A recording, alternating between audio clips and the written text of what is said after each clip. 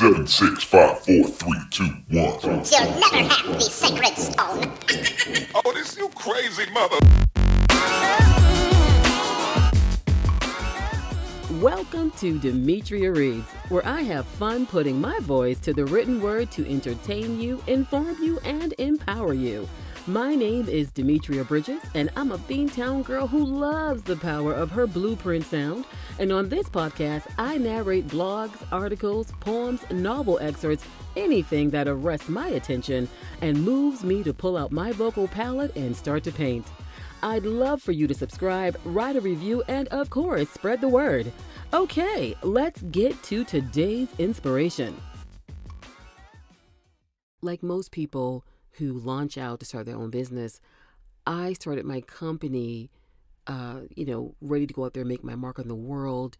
And the payoff, of course, is going to be my amazing success. A success in terms of profitability, market share, all those wonderful things when it came to my industry.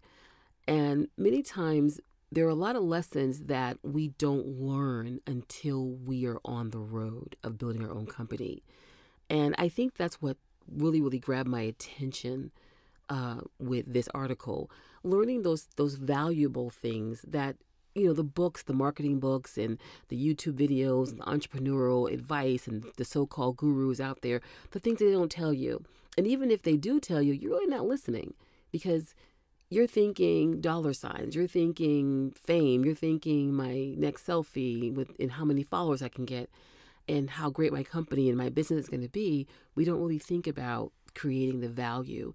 But those are the lessons that we learn along the way, and those are valuable lessons. And this article really teaches the entrepreneur the importance of those lessons. Not that it's not okay to want to be rich, but that there are things that are even better than being rich. So I really hope you enjoy this article. And it's talking about one person's failure to build a billion-dollar company. Enjoy. Reflecting on my failure to build a billion-dollar company, it took years for me to realize my pursuit of growth was misguided from the start.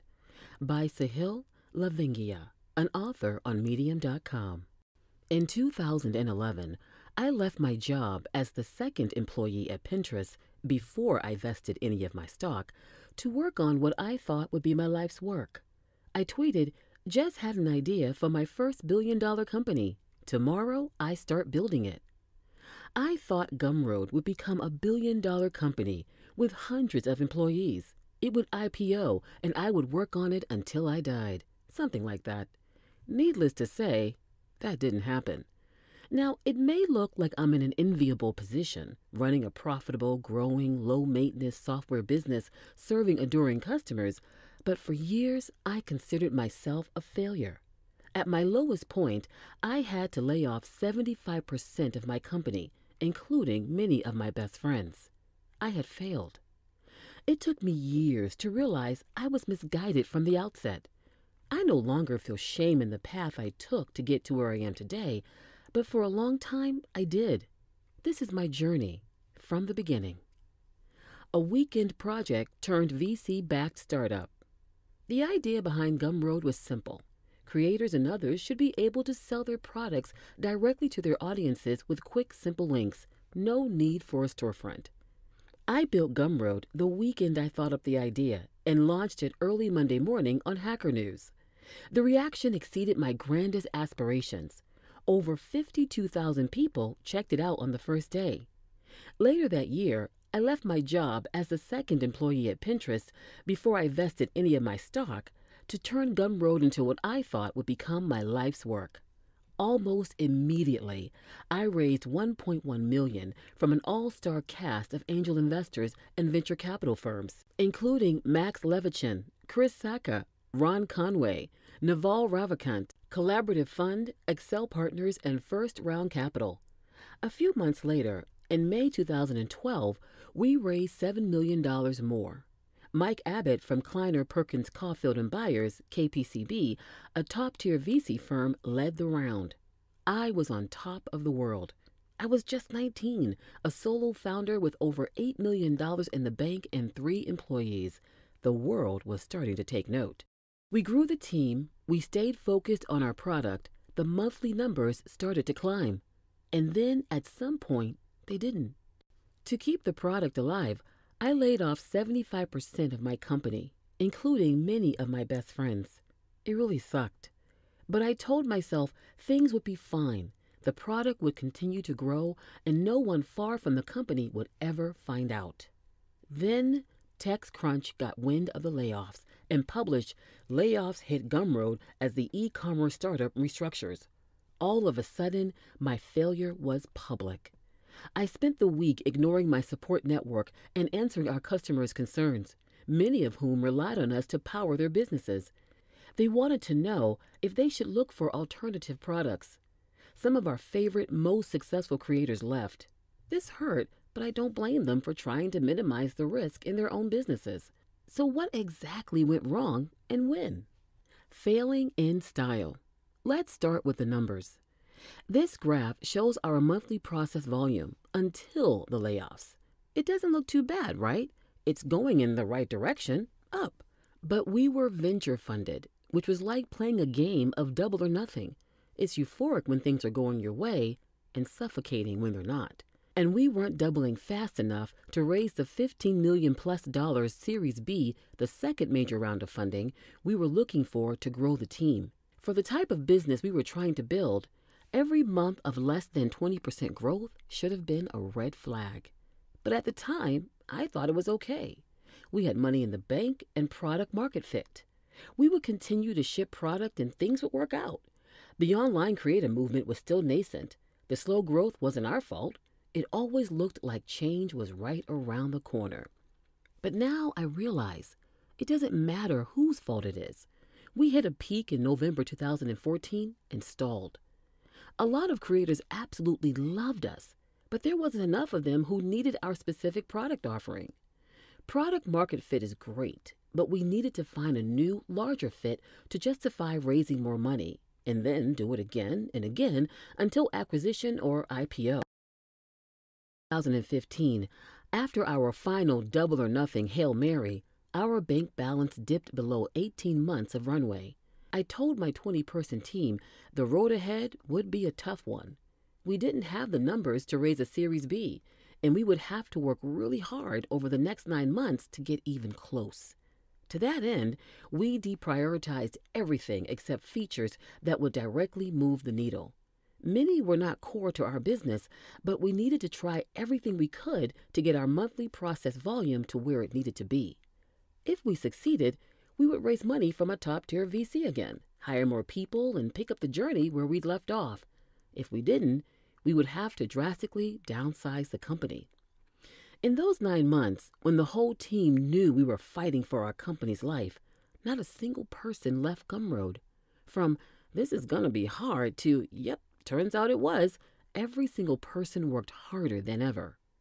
We launched a small product lab to teach new creators how to grow and sell. We shipped a ton of features, including weekly payouts, payouts to debit cards, payouts to the UK, Australia, and Canada, various additions to our email features, product recommendations and search, analytics to see how customers are reading/watching/downloading the products they've purchased, and add to cart functionality. And that was just between August and November. Unfortunately, we didn't hit the numbers we needed. Slim down or shut down. Looking back, I'm glad we didn't hit those numbers. If we doubled down, raised more money, and appeared in the headlines again, there would have been a very real possibility of even more spectacular failure. With that off the table, our options were shut down the business, return the remaining money to investors and try something new, continue with a slimmed-down version of the company to aim for sustainability, position the company for an acqui-hire. Some of my investors wanted me to shut down the business. They tried to convince me that my time was worth more than trying to keep a small business like Gumroad afloat, and I should try to build another billion-dollar company armed with all of my learnings and their money. I tended to agree with them, to be honest, but I was accountable to our creators, our employees, and our investors, in that order. We helped thousands of creators get paid every month. About $2.5 million was going to go into the pockets of creators for rent checks and mortgages, for student loans and kids' college funds, and it was only growing. Could I really just turn that faucet off? If I sold the company, it would be mostly for our stellar team, and I would no longer be able to control the destiny of the product. There were too many acquisition stories of companies promising exciting journeys and amazing synergies to come, and ending with a deprecated product a year later. Selling was certainly tempting. I could say I sold my first company, raise more money, and do this all again with a new idea. But that didn't sit right with me. We were responsible to our creators first. That's what I told every new hire and every investor. I didn't want to become a serial entrepreneur and risk disappointing yet another customer base. We decided to become profitable at any cost. The next year was not fun. I shrunk the company from 20 employees to 5. We struggled to find a new tenant for our $25,000 a month office. We focused all of our remaining resources on launching a premium service. In June 2015, a few months before our layoffs, our financials looked like this. Revenue, $89,000 for the month. Gross profit, $17,000. Operating expenses, $364,000. Net profit, negative $351,000. A year later, in June 2016, our monthly numbers looked like this.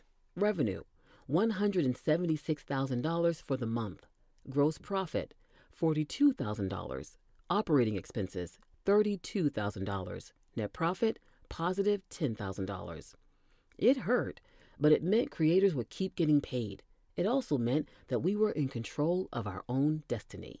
From skeleton crew to lifestyle business, it got worse from there. Gumroad was no longer the venture-funded, fast-growing startup our investors and employees signed up for. As everyone else found other opportunities, the skeleton crew fizzled from 5 to 1. I was basically alone. I didn't have a team nor an office. And San Francisco was full of startups raising gobs of money, building amazing teams and shipping great products. Some of my friends became billionaires. Meanwhile, I was running a measly lifestyle business. It wasn't what I wanted to do, but I had to keep the ship from sinking. Now, I understand some people would dream to be in that position, but at the time, I just felt trapped. I couldn't stop, but there was only so much I could do as an army of one. I shut off the rest of the world. I didn't tell my mom about the layoffs. She had to read the article and tweets herself to find out. My friends were worried, but I assured them I was neither depressed nor suicidal. I left San Francisco for long stretches at a time, thinking that some travel would give me adequate distance. It only made me more lonely. Every day, I woke up and took care of all of Gumroad's support queries. I tried to fix all of the bugs I could. Often, I had to ask for help from former Gumroad engineers. They were all employed by then, but they always found time to help. Once all things Gumroad were taken care of, I tried to go to the gym, and if I had the willpower, work on a side project, a fantasy novel. Most days, I failed. To me, happiness is about an expectation of positive change. Every year before 2016, there was an improvement in my expectations, in the team, the product, or the company. This was the first time in my life when the present year felt worse than the last. Living in San Francisco was already a struggle. When Trump won the election, I ended up leaving for good. New beginnings. Then one day, everything changed. Again. I'm wary about sharing this part of the story because I don't know if there is anything to learn from it. But it happened, so here it is. On November 27, 2017, I got this email from KPCB, our lead investor. I am following up our conversation a few months ago. KP would like to sell our ownership back to Gumroad for $1. Can we discuss this week? Mike had left KPCB to start a new company, and KPCB didn't want the operational headache of appointing a new board member. Plus, it helped their taxes. In one fell swoop, our liquidation preferences, how much we would have to sell for before dollars started going to employees, went from about $16.5 million to $2.5 million. All of a sudden, there was a light at the end of the tunnel. Small, dim, and far away, but present. There was a path to an independent business, not beholden to the go big or go home mentality I signed up for when I raised money. One investor joined them. We've bought back a couple more since then. I keep the rest of the investors up to date with a brief email every few months. The future came into focus. I could grow a small team, slowly buy back our investors, and build Gumroad into a meaningful business focused on our creators. We would never become a billion-dollar company, and that started to feel okay. Certainly, the thousands of creators selling on Gumroad wouldn't mind. Finding new forms of impact. The 8 years I worked on Gumroad were full of personal ups and downs. There were months where I worked 16 hours a day, but there were also some months where I worked 4 hours a week. Here's one way to picture that time in this graph. Can you tell which is which? I can't. We had a sales team for a few years, then we didn't. Can you tell when we made the switch? I can't. It doesn't matter how amazing your product is or how fast you ship features. The market you're in will determine most of your growth. For better or worse, Gumroad grew at roughly the same rate almost every month because that's how quickly the market determined we would grow. Instead of pretending to be some sort of product visionary trying to build a billion-dollar company, I'm just focused on making Gumroad better and better for our existing creators because they are the ones that have kept us alive. Creating and capturing value. At a CEO summit many years ago, my all-time hero Bill Gates took the stage. Someone asked him how he dealt with failing to capture so much value. Microsoft was huge, sure, but tiny compared to the total impact it has had on the world and on humanity. Bill's answer? Sure, but that's true with all companies, right? They create some value and succeed in capturing a very small percentage of it. I am now more focused on creating value than capturing it. I still want to have as large as an impact as possible, but I don't need to create it directly or capture it in the form of revenue and valuation. Take Austin Allred, for example. He's raised $48 million for his startup Lambda School, and he got his start selling a book on Gumroad. He tweeted, "I shifted my focus from selling my book using Gumroad, the platform he built, to growing a VC-backed company, which he invested in. We still disagree on some things, I'm sure, but everyone could learn a lot and quickly by getting out of his or her bubble." Startups have been founded by former Gumroad employees, and dozens more companies have been massively improved by recruiting our alumni. On top of that, our product ideas like our credit card form and inline checkout experience have proliferated across the web, making it a better place for everyone, including those that have never used Gumroad. While Gumroad Inc. may be small, our impact is large. There is, of course, the $178 million we have sent to creators, but then there's the impact of the impact, the opportunities that those creators have taken to create new opportunities for others. Opening up about our financials. I've found other ways to create value too. After the layoffs, I didn't talk to anyone about Gumroad, not even my mom. And after moving away from San Francisco, I felt pretty disconnected from the startup community. As a way to re-engage with the community, I thought about sharing our financials publicly. Founders starting their own companies could learn from our mistakes, utilizing our data to make better decisions. It was scary. What if we didn't grow every month? It could scare off prospective customers. It's something I would never expect a startup seeking venture capital to do. It makes sense to hold those cards as close to your chest for as long as possible when you must raise money, hire people, and compete for customers with other venture-seeking startups.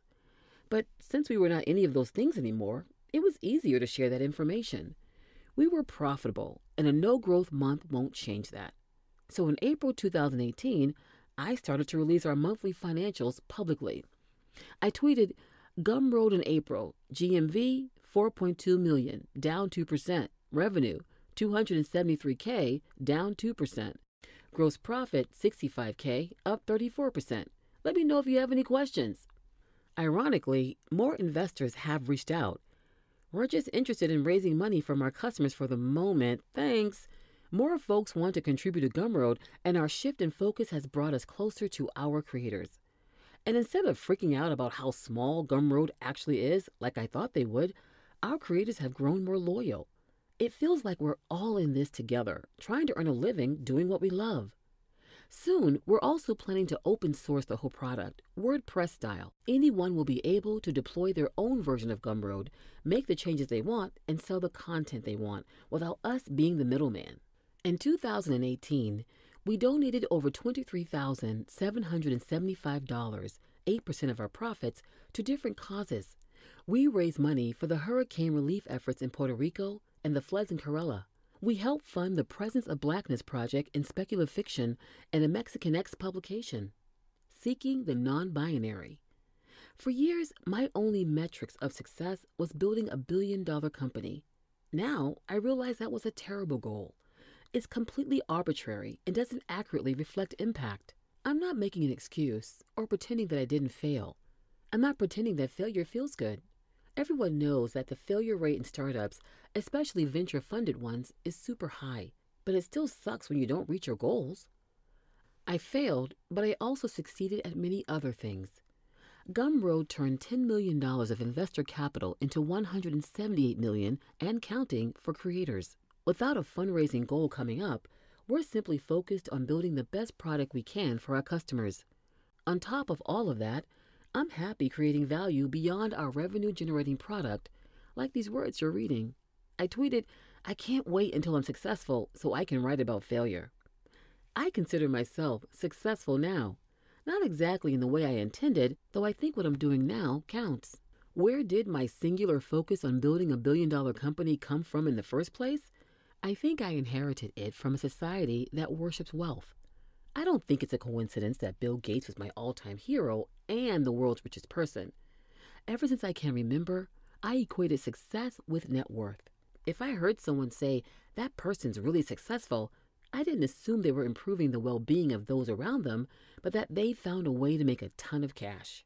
Wealth can be a measure of being able to improve the well-being of those around you, as it seems to be the case for someone like Bill Gates, who has invested heavily in philanthropy. But it's not the only way to measure success, nor is it the best one. There's nothing wrong with trying to build the next Microsoft.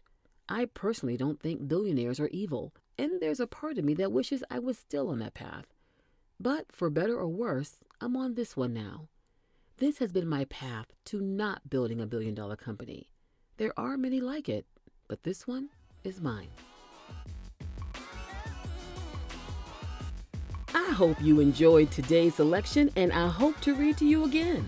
I'll be reading a few times a week and would love to hear your thoughts. So leave your blueprint sound via a review, and I'll catch up with you next time on Demetria Reads.